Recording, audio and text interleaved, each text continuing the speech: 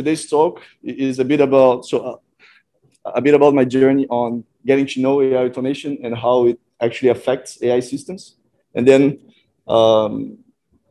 let's go through a bit the journey of it. So let's just start with a bit about myself. So Vítor Centoducatte, I'm Brazilian, but a proud holder of an Italian name, family name. But you see, I don't have the Italian charming accent that we saw just before with Francesco. Actually, so I did my studies in Brazil. I moved to France when I had my first job, and that's where I got the French accent that you can hear a little bit now. A bit of a strong language, colonial language. So when I was in Paris, I was working as a dev, so a software engineering, and I was helping a company to move from on-premise to cloud. So basically, we had a software that we're trying to transform into a SaaS platform, and that was the first time that I actually had some connection with distributed systems, architectures, and trying to build a software that's not on client side, but actually now on the cloud and then serving the clients. And that was the first time that I was a bit more exposed with statistics, because when you're working with distributed systems and you really want to know how load works and how machines will be managing the different jobs, etc., that's where I got my first exposure. And then I moved from the software company to a data science consulting company that's called Artifact. It's a French one. I spent a couple of years with them in Paris. Then I had an opportunity to come to Shanghai. So I did a bit more data science with them there, where I was building the team. And I had the opportunity to join DataRobot, coming to Hong Kong. So I was lucky to have just like 1 week of quarantine because I was from England. And after that, I joined DataRobot here with Alex and the team that's probably connected on the online chat. And from there, the biggest difference, actually the biggest gap, was coming from a background that you are working as a consultant and you are getting hired by companies paying by projects. So you are helping them actually building from scratch AI systems and trying to evangelize all the C-level executives so they can actually build momentum within the company, and then they can do their digital transformation. And I was discussing with Alex at the beginning of the year because we have some common friends, and he was hearing this story about the time that I spent actually building those systems from scratch. And he found the perfect opportunity to actually pitch DataRobot to me. And that's where I got interested in that, because I had a lot of internal initiatives that I was spending on my own time trying to create those modules, those automative modules. But at some point, it's just too much work for one person. So in today's talk, we're going to go through basically those two things. A bit about my past and an actual use case that I've built from scratch when I was in my past company. For this one today, I just got one of the examples of the latest one that I did. So sales forecasting that was a bit more fresh in my head, and the challenge that we had actually building that with the clients. And then how it actually changes when we apply automation to this kind of system, and what are the challenges that get solved by automation, and what are the things that still don't get solved by automation as we are today. And at the end, so I'll try to go a bit fast as well to get at a point at the end to show you actually the platform. So I'm not just going through slides and we actually see the product working and how things go. So the two main takeaways for AI automation, and that's we're going to see on every step, is really two pillars, productivity and democratization.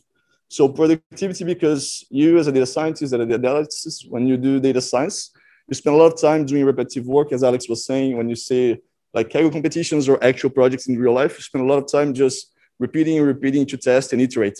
Because at the end of the day, data science is really iteration. It's getting something fast done that doesn't work that well, but at least is there. And then you just iterate to get it better and better until it gets actually useful. And you get paid to have an unuseful thing at the end of the day. And democratization is mostly because from some statistics, you have a lot of demand in the market for data science coders, people with specialized careers on data science. And now what we're trying to do in automation is not only make it more productive for people who does data science, but actually for everyone that knows about data, so that they're experts, that do not have a past experience in coding as software engineers, so they can use this tool as well to get things done end to end. So it's really to broaden the scope of who's actually participating on the data science projects. And here, just for one of the things, basically 100% of my clients, when I was working in consulting before, on the democratization aspect, you always had 2 to 3 people in the company that were data scientists that could actually work on the projects end-to-end with coding, and about 20, 25 that would classify themselves as data analysts, business analysts, that were super interested about what we were doing. But the only thing that they could do is actually use dashboards, a lot of Excel, but they didn't really feel comfortable using the tools that we were using day in, day out. So we would sell a lot of trainings to them. So we would spend 4 months, 6 months training those people to make them become data scientists on coding basis. And now what we're doing is trying to do the opposite, right? Bringing the product to people and abstracting away the coding behind everything. Okay. So for the sales forecasting use case, I'll spend some minutes just going through why is it interesting and why are we doing that. So for AI systems, you usually start by framing the business challenge. Then you go to actually build your first AI model. And at the point that you get something that works, you spend time operationalizing the model. And so this kind of presentation is actually quite hard to do on online and offline. So if you want to help me, just jump in, show your hands, ask questions, and then we can transform it into a bit more a discussion. So why should we care about demand sensing? So basically, sales forecasts is trying to know the demand side of things. That's the easiest thing to predict. So how many people are buying every week, every day, etc. And from that, you can derive all the rest of the supply chain parts. So you can know how many things you have to produce to get these products in the store. How do you manage your fleet of trucks, your fleet of the whole supply chain to see how many products you have to have in each node of your supply chain at each point. And this, when you're on the consulting hat, is one of the first use cases that people talk about because it's super easy to connect it directly to money. Every point in accuracy that you get in sales forecasting, demand sensing, you can connect directly to money on missed sales opportunities, customer satisfaction, write-offs, inventory costs. So everything's really easy to just put down. And when you work with supply chain and operations in companies, they are super focused on reducing costs because basically for these clients, 20% of their products were write-offs. So it's stuff that got to the supermarkets and just went to the trash afterwards because just not sold. And then of course, all the price to actually get this product to the supermarket. Okay.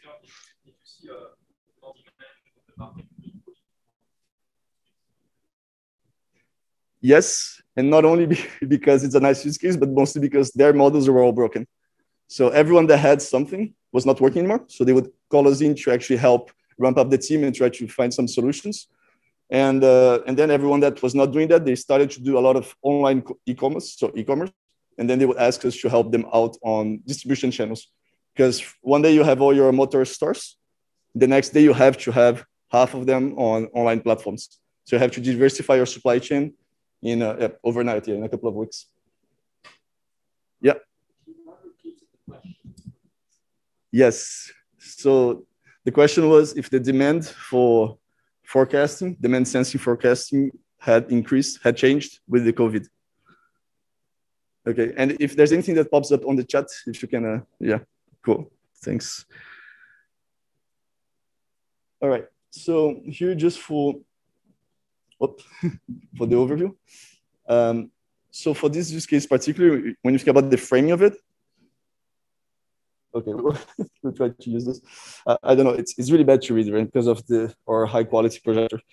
But so what we wanted to do here is predict weekly sales on 8 weeks horizon, because that was what they needed for pushing things out of production. So they could not make decisions less than 8 weeks out for generating the products, and then it was related to their market needs as well. So store item level for the whole China tier 1 cities on this distributor. And we'll talk a bit more about performance later on, but basically they already had a model in place. What we wanted to help them to do is to have less people working on this model because they basically had a 5-people team working half time, so 50% FTE on those 5 people to generate reports monthly, to decide things on the supply chain side. And our ambition was to get it weekly with an automated system, maybe 1 FTE, 1 person full time that would work on it to get things going. Because it's awkward when you think about it, that there's a company that's just 5 people that are there just to work on the same scripts, the same files, running the same things on Excel every month. Okay, so when we actually go to the building phase, and that might resonate with some of the people that worked on the data science project, And of course, from time to time, there's different frameworks.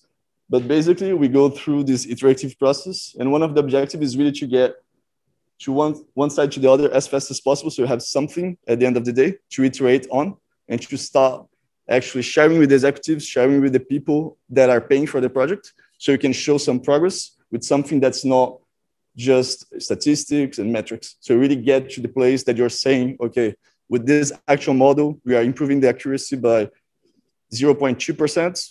That represents that many write-offs, that represent that much money, et cetera, et cetera. And that's how you build momentum with them to keep working on that. And then to decide when you stop, because data science, you can go indefinitely, right? You can always improve a little bit. It's just that at some point, the cost of improving a little bit is just too high and it's not worth the time that you spend. So that's where we need the executive help to create this kind of a cost curve on the project itself. So a lot of iterations. And here, one of the things that we'll connect afterwards with automation is that this process is almost rebuilding from scratch every time, because different architectures of models, different features that you're using, you have to kind of build from scratch your validation, and everything that you're actually coding in and coding out. You basically reuse 20 to 30% of what you've written. The rest is every iteration you're writing again. Okay, so after 3 months of work, and just to give you a bit of more concrete results, that's where we got. So 3 months afterwards, we had tested only 5 models with about 4 people in the team. And we finally get to our LAGB, which really finished, but I won't bother you too much with those details. But that is just that we had spent 3 months working on this project to get to a final iteration that was useful for the business. It was the moment that they said, okay, the money that I'm paying for having you guys working here, it's worth actually putting it on production and getting to downstreams to actually get the results and use it afterwards. And one thing that's interesting and maybe can be news for some of you will be that when you do sales forecast, it's not just about the forecast, but it's also about the confidence interval. So it's giving executives and the supply chain team not just the number of products per store per week, but also your confidence interval in a certain percentage. So you are 80% sure that the number will not be higher than this or lower than that. And with that, they can make a bit better decisions than just having a number. So that's something that complexifies a bit the system downstream as well, because you have to have separate models to do different things. And then, okay, that's not easy to read. So basically, what we have here is the validation process. How many of you are used to work with time series models? Okay, so I think I can safely assume that when you work with time series, going from a normal machine learning product to time series, you're basically increasing your complexity by 3 or 4 on just how you use the data, how you create your features, how you derive everything. So here there's a lot of work on just finding the right split of your data to know how many months to use to train, how many months to use to validate, etc. And every time that you change it, you can actually change a lot of things in your script as well to work on that. And each model will have a different set of things that work better. So you really have to decide where you put, but it's important to spend time on that. Then the performance itself, that's what at the end of the day was good enough for this project. So you had 6 points of accuracy, minus 9 points of bias, which would give them basically a investment ROI that would be a bit over the 300, 400%. And usually that's the number that will fly with executives. So when we get that was after 3 months of test and trial and getting this final model. And here just for some ideas of the top features. So basically what we have at the end of the day is when you are a data scientist and you're working on this model, you worked hard on it, you spent time on it. At the end of the day, you had some tests that you did yourself. But from time to time, you present the model to executives. They would like the explanation, what's driving the model. I don't want to use like a black box, etc. So you always have the risk that the model that you arrive at the end of the day, when you present it to the executives, say, okay, that makes no sense to use those features as important features for this model. So they would challenge quite a bit. In this case, we got something that didn't have this kind of pushback, but in other projects, you can have this kind of thing. Because from time to time, it's just non-intuitive, and you can use it as a learning, but also can be a blocker with some people that will be a bit more, will not trust machine learning, I would say. So one of the important things here is really to spend time on explaining your model, making sure that whatever you're creating as results, you can explain it and you can actually push it to other people outside your team. so they know a bit more what's happening behind the scenes. So here was quite aligned with what they expected. So item sales, category of sales were really important. Day of the week was really important. Calendar events, promotions, store locations, and size. So everything's quite aligned. So not much challenges on this one. And that's where after 3 months, you get to the point that, okay, this model is going to production. Let's go for that. Then you have to actually think about the rest of the AI system. And that's where things get super tricky, because usually this is something that's quite hard to estimate how long you're going to spend to do that. Because everything is nice on paper. When you start working on the AI system that goes around, you're not just talking to business, you're not just talking to the analytics team that are interested in the solution. You start talking with IT, MLOps, DevOps teams on the company. They have a different agenda, they have a different thing that they are, and usually their focus is not so much on going fast. Their focus is on making sure that whatever they have today works, and they have the resources on the ongoing process of the company. So it's quite hard to get in. And without surprise, an AI system goes a long way. So you start with data sources, you actually have data ingestion, data preparation, you get basically 2 blocks on data modeling and everything that you do for exploration. You actually push those results back to somewhere that you can use, and then you consume them with your final application. So here, a couple of examples would be your dashboard, your reporting, your API that you're pushing back into a certain system. And quite a bit of people will have the focus here. Then you have another part that's a different beast, that's the CI/CD and actually governance process. So you have a lot of things to put in place to have your model in production in a way that 6 months from now is not going to be just a headache for everyone. And you have teams in place to keep it running and to make use of it. And the main message here is really that once you go through the complicated process and cool process actually for data scientists to actually build your model and test your assumptions and get something that works, you still have a long road ahead of actually getting this model in production and get people actually using it. And 6 months from now, it's still there. It's not just dead and put aside. Yeah. So the question was, is it the data science team that built the pipeline? So it was our team, but data engineers on our team and MLOps on our team. So I was working on both sides because I have a bit of data engineering background from before. So I would work on the architecture itself and building it up. But usually the data scientists will be less interested in actually implementing the whole system. And our conversation or struggle will go from business to actually IT. So I would spend a lot of time with IT folks to have an architecture that's actually aligned to them. Because that brings us to the next part, that is for those who actually worked on an architecture for AI systems, you know that you have about 100 options for each thing that you're going to do. You have open source options, you have enterprise options, you have all those logos that you can put away. What's best for your use case is probably not exactly what's best for either the company or other use cases or the legacy system in the company.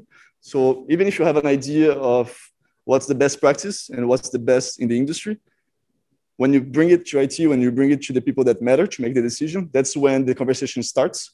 And it usually takes quite a bit of time to align on all those tools. So here you really have companies that already implemented some part of the CI/CD process because they already have some software process, software development process. So you have to align with that. Then you have legacy systems on data sources and data ingestion that they're already using for other things. So you have to align with that as well. And with every tool that you choose, there are constraints that get brought on your use case. So for instance, here, one of the issues that we had is that the data source that they had did not cover all the types of data that we're using in the use case. So at this point, you have to push for another solution, but then are they actually paying for a new solution just for your use case? So there's a lot of back and forth on what's useful to have, what's the next generation, so we can pay it, but amortize it with other use cases as well. A lot of just investment discussions on how to build it. And the worst thing is not that, is that when you get to this point, you are including IT folks into the discussion, right? So nobody wants to talk to you until your use case is ready to deployment. That means that after 3 months of work, you may have a couple of months of just standby to define what you're going to do to actually implement it, if it's the first use case of the company. So it's a bit of a struggle to bring the discussion early on the deployment of the use case when you start working with them, but it's totally worth it. But the highlight here is really that you have a lot of different tools. You have to make some decisions. And once those decisions are made, you are usually not the one that has the ownership of implementing them. So things can get back to a normal rhythm and you can maybe see the solution in 8 months or something like this.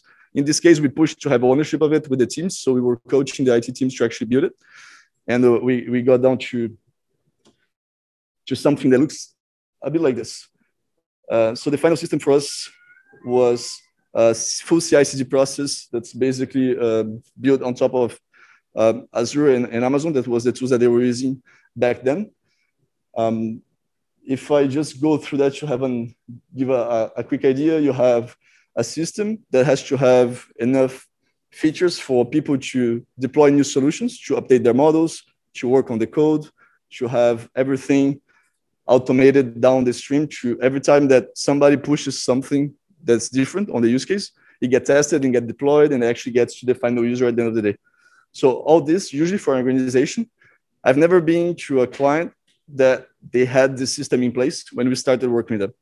Because we're not working with the big tech companies, right? We are working with people that want to do their digital transformation and get there. So we are the ones lighting the way and showing which are the best practices, which are the best tools for each kind of job, and you have to build it from scratch.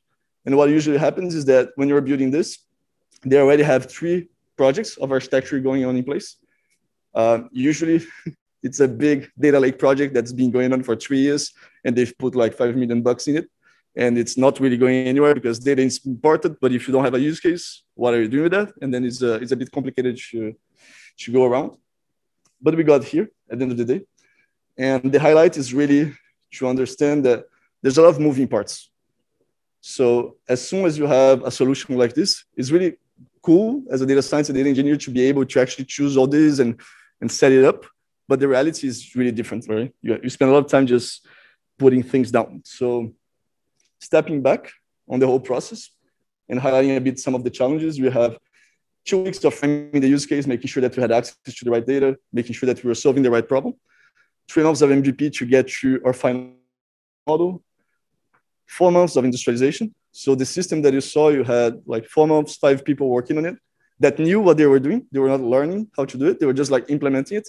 And it took 4 months to actually get everything shaped and put in production. And now we have a continuous system working on. You have some people that are assigned to the system that every 2 weeks they will meet. They make sure that everything is okay. But it's mostly reactive status of when you have a problem, you go there, you manage your alerts, etc. But you do have to have the team of people that are quite specialized doing that. So the 2 main messages here, if you go back to productivity and democratization, the challenges will be the productivity. You have a lot of specialized talents, people with quite a bit of experience on each one of their own domains, working together to get this thing across. And even if they know what they're doing, if they did it before, as it is a new project, it took 3 months to get end-to-end. And on the democratization, you really have all those different talents working on that. So you have basically 20 years accumulated experience on data science, data engineering, another 30 years to get things off the ground and making sure that you have a system that works at the end of the day.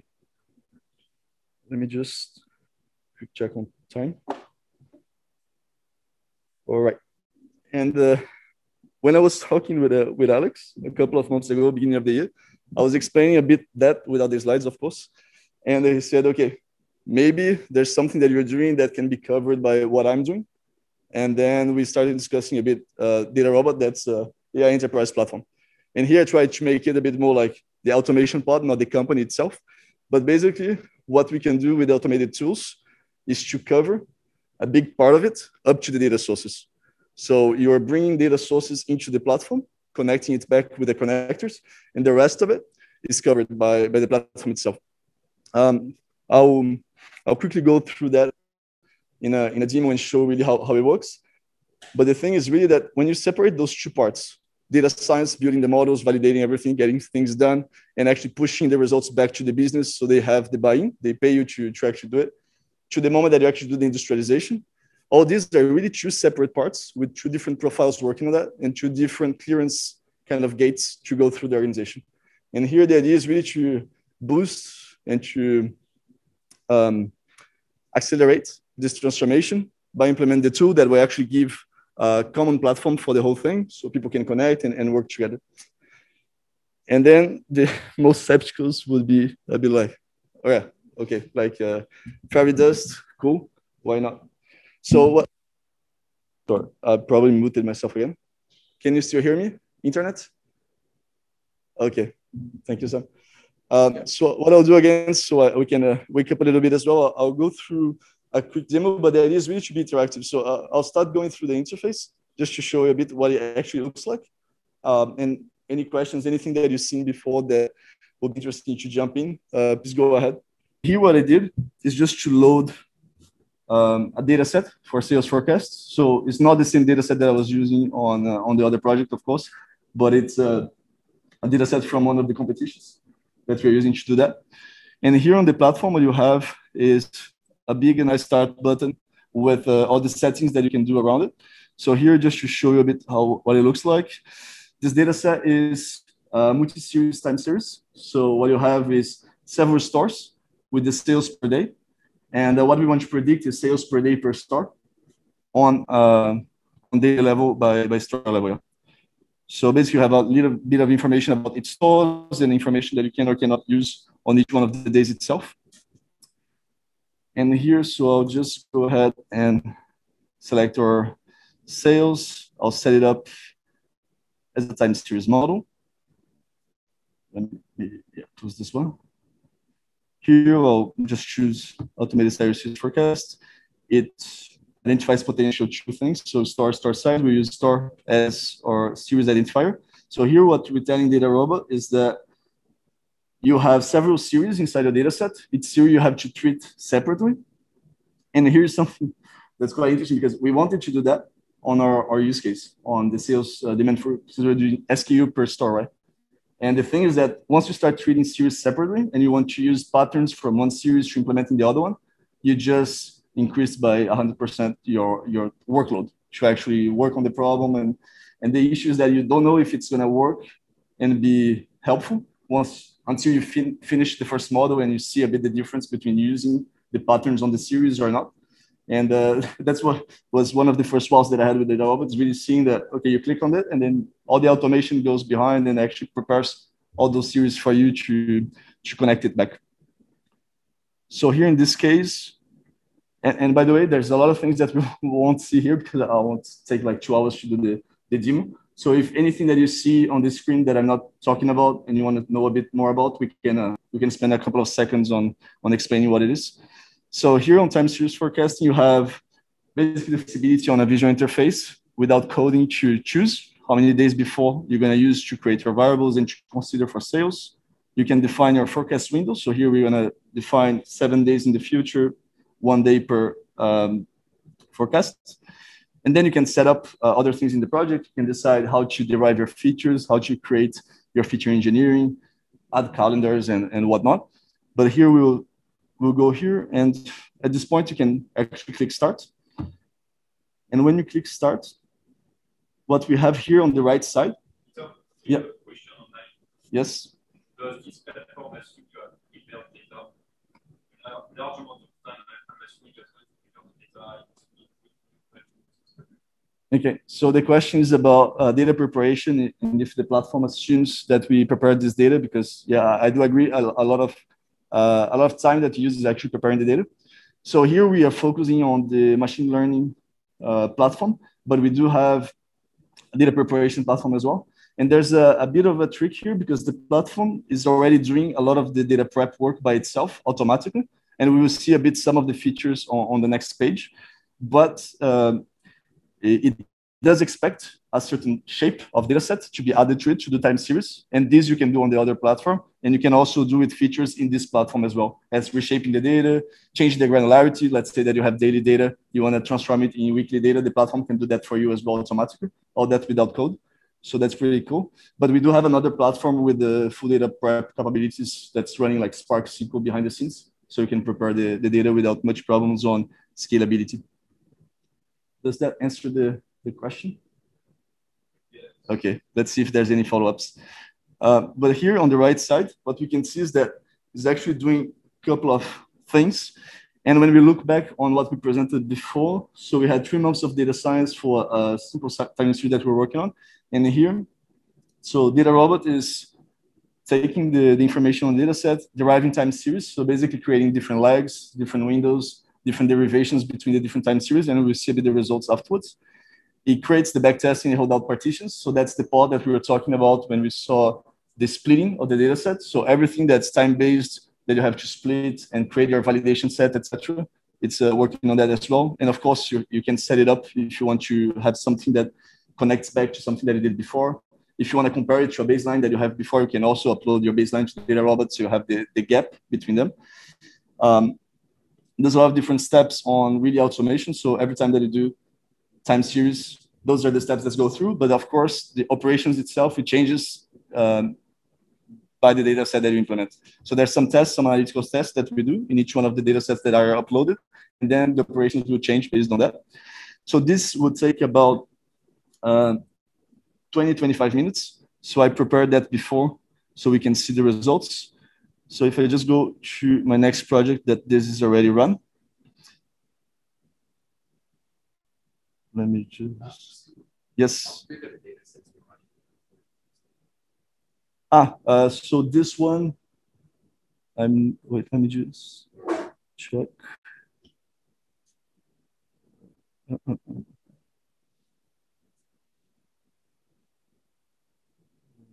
What's the sample size? This one's about 100K lines, but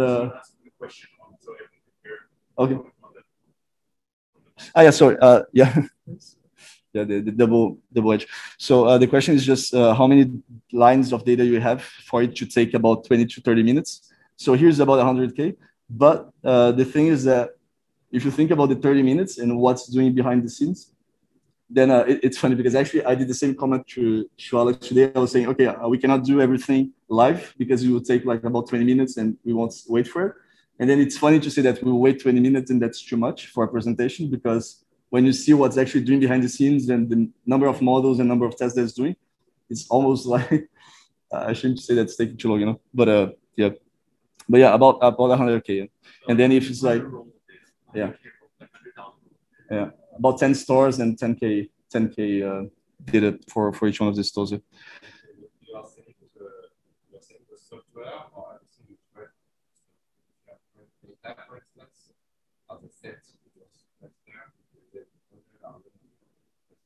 You mean where is it running? Yeah. Okay, so the question is, this data is, where is it uploaded to and where is it running? So in this case, here is a cloud instance of the platform. So I'm connecting it back to a data set and running it, but the software can be installed on premises as well if there's any like privacy issues, etc., and it can be run. But it runs over virtual machines, so you have a Hadoop cluster and the workers that work on that. Yeah. Okay. Where's the data source? Is it the database or S3 or? Yeah. So where's the data source? The question. So this one here is a CSV file that I uploaded, but then you have connectors to Snowflake, S3, all the buckets on the different cloud providers, the SQL servers, like a GDPL connector. So you can basically connect to the different data sources.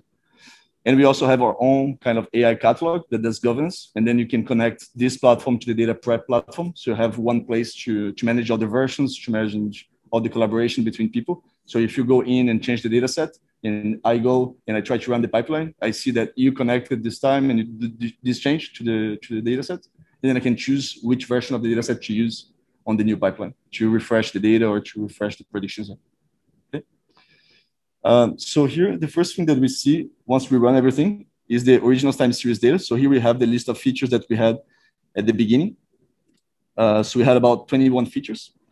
And if we go and we click on derived modeling data, we see all the features the DataRobot generated automatically from the data set. So that's where, when you're doing the project, that's where most of those 3 months are. When you're creating new variables, testing new models, etc., you're spending so much time brainstorming and thinking, okay, those are the features that worked so far. Those are the features that didn't work. If you want to create 10 more, where should we go? What should we try? So you're really searching like on the internet, trying to find best practices, trying to find other model that other people did, just to have an idea of which features to test next. Because every time that you create a new feature, you have to do checks on this feature to make sure that it's running well. So that DataRobot is doing as well. So every time that we create a new feature, there's a data quality assessment that's being done automatically behind the scenes.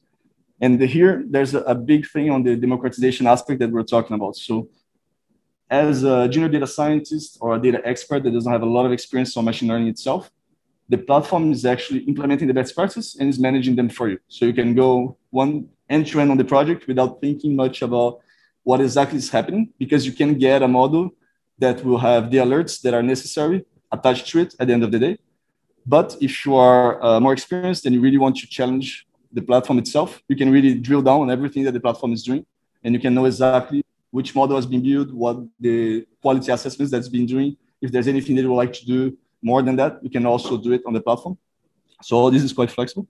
And here, yeah. We have a question. Yes. Yes, can you add 40 days in next feature, or is that part of? Okay, so the question is, can we have holidays? Or I'll expand it to any calendars or events that you know that are coming in the platform, or is it part of the data prep? So the platform has on the settings a place for you to add calendars.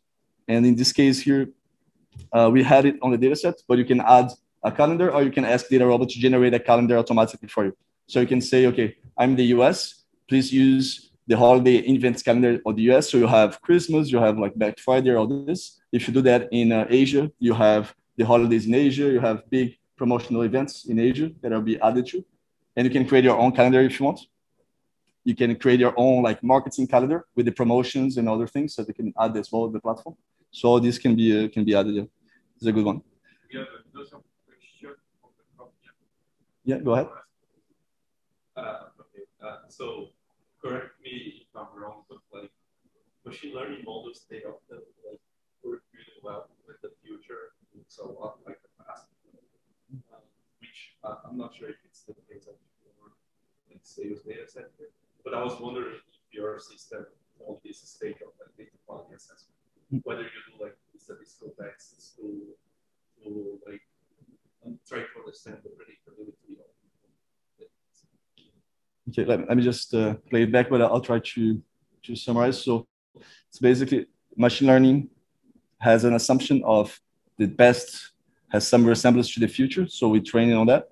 And then you're asking if the platform takes into account this difference and give any alerts if there's anything that really goes out of the ordinary on this. So a couple of things. So the first one will be really on the assumption first. So the thing with time series is that yes, you are using the properties of the past to predict the future. But then if I take an example on the COVID and the things that we're doing, so COVID actually hit the model that we were building, the sales forecasting model. And what we had to do with COVID was mostly find other features that would input this information of the event, the Black Swan event, on the model, so you could take it into account as something that would change the properties. But then at the end of the day, if you try to actually model the COVID cases and the spread, it's much harder because there's many more properties that you have to add that you just don't know about. So it's really, it has different degrees of complexity. For sales forecasting, from what I've seen before, adding information about the event itself, like COVID or a new like sales day that happened or something like this, would be enough for the derived features to get a hold of it and use it on the relationships going forward. And then to the question, if the platform manages it by itself, some of the properties, yes, with the derived features, you do have a lot of tools on the toolbox once your model is done to actually evaluate the model and understand the model. We will go through that in a minute, but you do have graphics on accuracy over time or differences on the data over time, like data drift. And all this can help you see where the disparities are. So you can go back and take a look, because usually what breaks a prediction most often is not really an event that changed everything. It's mostly something on the collection phase of the data that changed. Nobody knows upstream. And this data is just collected in a different way. And the model cannot assume anything, right? You just have a variable that got divided by 10 and you don't know what, but somebody just changed the unit and didn't say anything to anyone. So this kind of thing you can take on DataRobot on the data drift part to see a bit if there's a lot different. And then you can set thresholds on the operation that we can see a bit afterwards as well. But you can say, okay, if those values go beyond this interval that I trust, give them a default value or raise me alert, stop everything, like do not deliver this prediction. All this you can manage on the platform as well. That goes a bit on the operationalization. Okay. Alex, you had a Yeah. I To the room. To the field agents. Can I give the talk? Yeah. To see this. So I'm very curious about the trial and error process. Yeah. So you would know if you run some testing, and I wonder what's for what type of bug and what's what is it more from say It's a fair point. So let me play it back. It's basically a bit more information on try and error tests and to see where the challenges are coming from and what drives the iteration. So what makes you go another round and try it again. So I would say that, so the first objective, if you think about the iteration, is basically two things. It's do not spend too much time on something before checking if it's working or not. So do not over-engineer whatever you're building. And the other one is to give really visibility on people that will use the model before you're building everything. So instead of spending time on building the whole like requirements, okay, I think the base assumption is that on a data science project, it's not, if you know the input, you do not know the output. It's really experimental. So you don't know from the beginning if it's going to work or not. You know by experience that this data set looks like something that we're going to work. I've done that 10 times, so maybe this one's not going to be an exception. But there's always a risk of this variable distribution, this data set specifically, do not get to the results that I'm searching for. So the idea of the trial error is really to go fast and to end, to have results that you can share, that you can compare to whatever you're expecting. So usually the beginning of the assumption is really on, as a business person, I need to get my accuracy at this level for me to be worth using your model. So usually for this project specific, what happens is that they had a manual process and they said, I'm not changing my manual process if you cannot do an automated process that's better than mine. If it's better, then we will talk about cost reduction and time and all this. But if it's not better, I'll keep my 5 people working on that every month. So what we're trying to do with them is go as fast as possible to the result, get the accuracy. On this first trial, you get something that's not good enough, so you have to do again. So basically, you have 2 reasons why you're doing it again. Either you're not there yet, and you're going back to trying to improve, or you get the results that are good, but then you go back to actually check that whatever you built is not based on assumptions that you cannot make. So maybe you're using information that you don't have access to when you're actually running the model, or for some reason you're not using the right information at the right time. So all those things, once you get the result, you go back to check, and maybe you saw that there's some failure point on your system, on the modeling, and then you iterate again. But it can be a push from the business saying that your metrics not good enough. It can be a push on the technical side saying we built something that actually won't work in production because we are using things that we will not have access to when you are in production.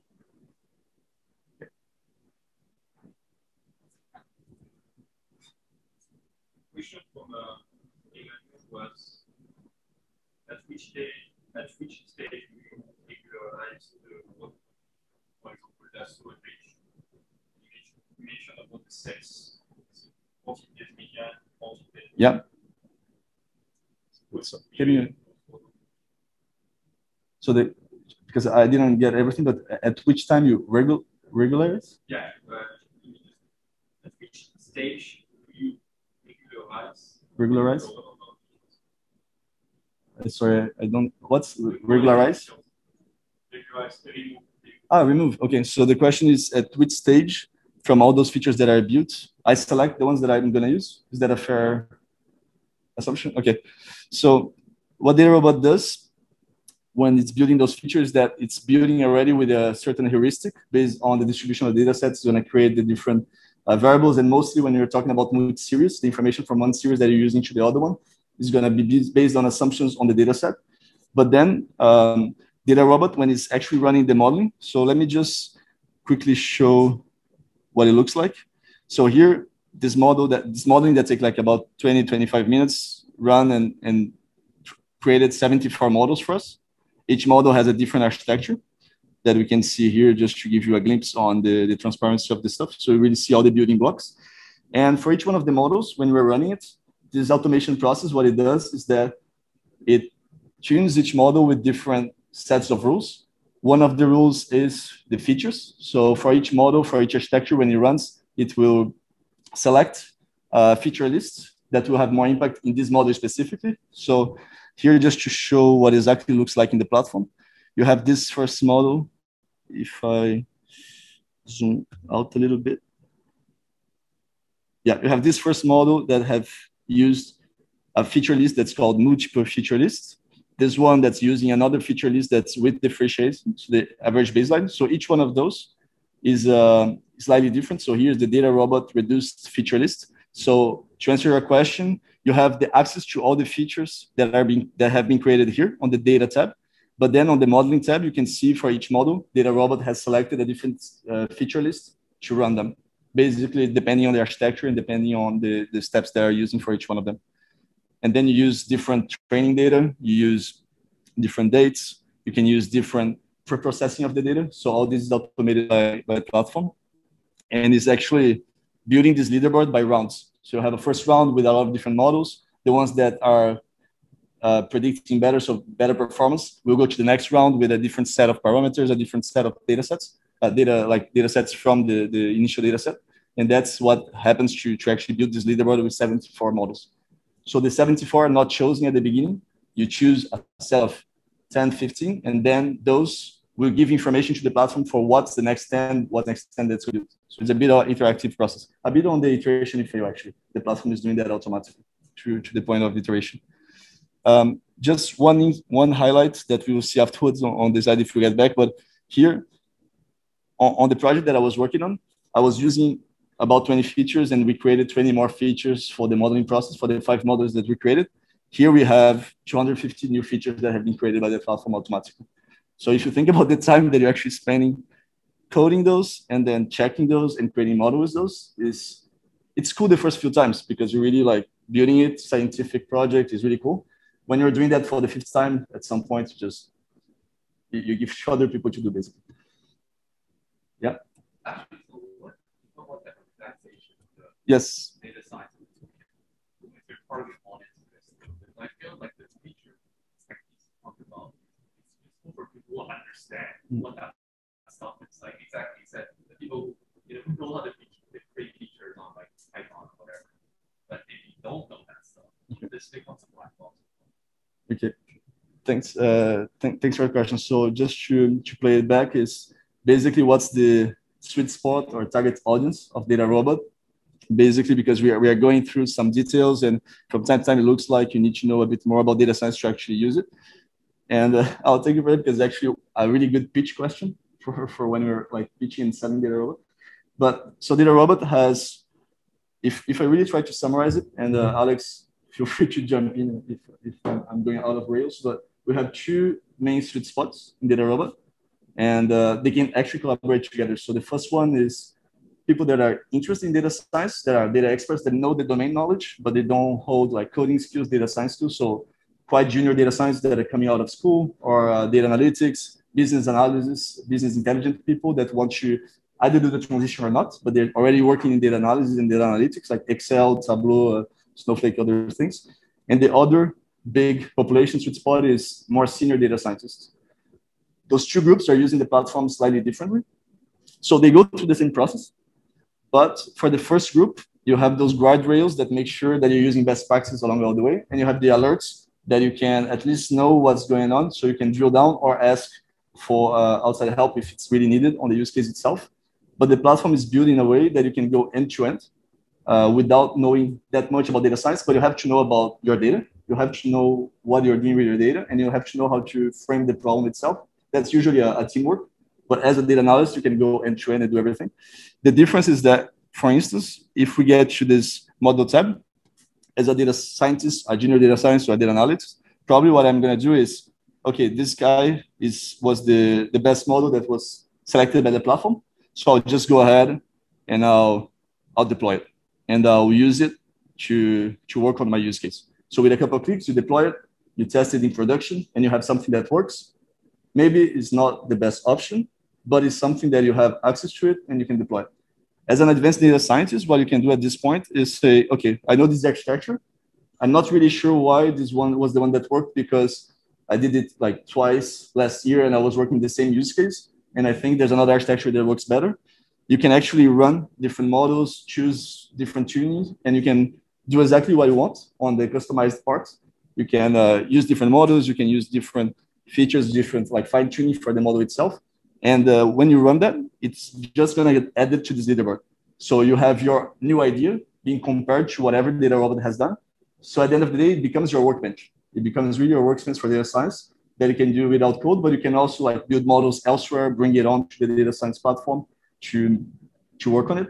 So as a more advanced users, usually the barrier that we have is that there's a bit of pushback on the fact that some people will see the tool as an accelerator and something that they can use to really go faster and do some of the work that they were doing before manually.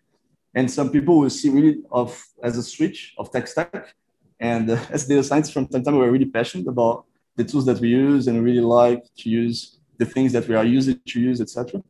But when you put this flip on mindset of really production and getting to a place that you use DataRobot to get your baseline as fast as possible. So instead of using 2 weeks of work to get your first model validated and evaluated, you're doing that like in 3 hours.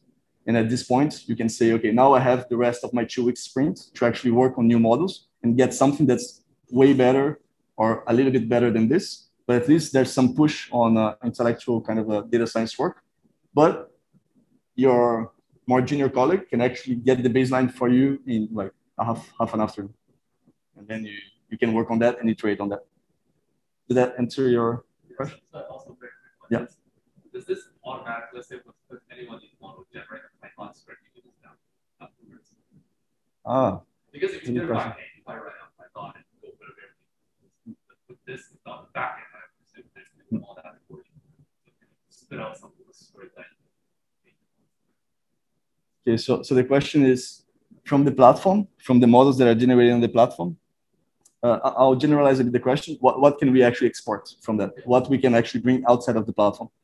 I'll start answering the question and then I'll pass it to Alex for some of the specifics. But so here you have information about the model itself. You can export the model package, like the binary file that you can use elsewhere afterwards. You can also export like a Docker container with the model inside that you can run afterwards. I'm not sure about the code itself. Alex?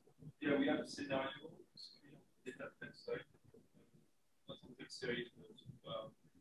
Okay.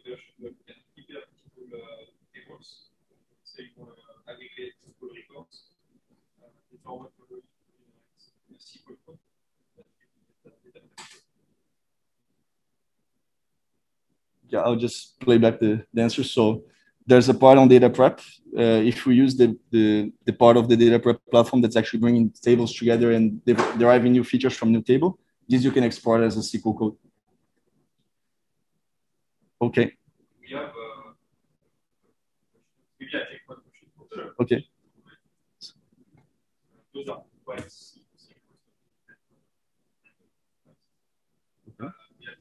Pressure. About anyone that's stacking. Okay, so the question is on model stacking. As so, it goes back to new models and customized models. So in DataRobot, you can also add new models by blending. So you can do your average blender, your median blender, and other options of just mixing and matching the models that you already have on the leaderboard. You can also edit the models itself to add pre-processing stages on each one of them. Yeah, I think that's it. Yeah. The next one on Q&As. He's asking, what if I have my full model and I want to bring my full model? Okay, so that's a good question as well. So just to play it back, can I bring my own model that we can call baseline model to the list and to compare it with the other ones? So in DataRobot, something that covers this, and actually it was quite useful for the use case that I was working before, because basically the metric that we were looking at was not an absolute metric, but was a metric that was comparing what they had done before and what the model we could make. So in DataRobot, you can actually upload the results from your baseline, from your model, and use it as a baseline comparison on the metric system and have it on the leaderboard. So you basically can have relative metrics that you can score your leaderboard by not only the absolute values of your accuracy or whatever metric you want to use, but just the difference between this new model's accuracy versus what you had before, or the results you generated offline. Okay. It seems that like the models have very easy platform. Yeah. Classical machine learning. I wonder, and I guess like for each of those models, they may use different features or would they have a different set of features. I wonder whether consider like integrating deep learning models platform, because like the whole assumption is that the deep learning models will extract the important features automatically, right? And it seems that they somehow need to create the features.